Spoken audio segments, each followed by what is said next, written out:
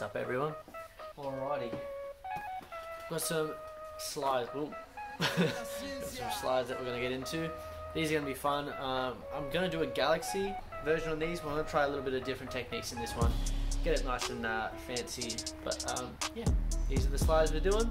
Let's get into it.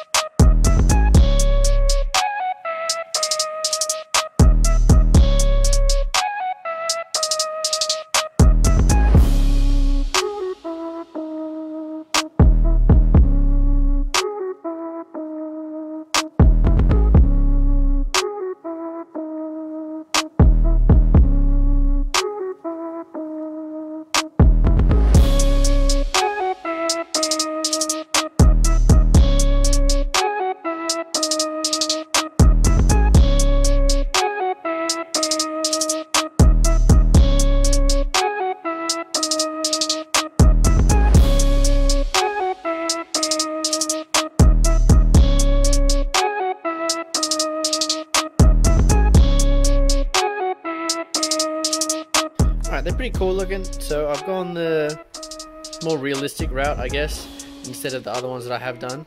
I'm really liking this one, so in this one I'm thinking about maybe trying to continue it on, or I might use completely different color setup altogether. So this is the color range I've got. I'm going to add a bit of orange maybe into this one to try and give it a little difference between the two shoes, give it a bit of flair by itself. But I'm loving how little shooting star and these stars have really turned out and really glow with it. But yeah, that's how we're going so far. We're going to continue on to this side. Okay, so I went for a little bit of an outline around the Nike tick and logo just to give it a bit of pop behind it, because the guy I'm making them for didn't want it to be blacked out fully. He wanted to keep the visuals, I guess, through it. And what I've done is I've used a purple colorway and a little bit of orange to bring out the purple more in this.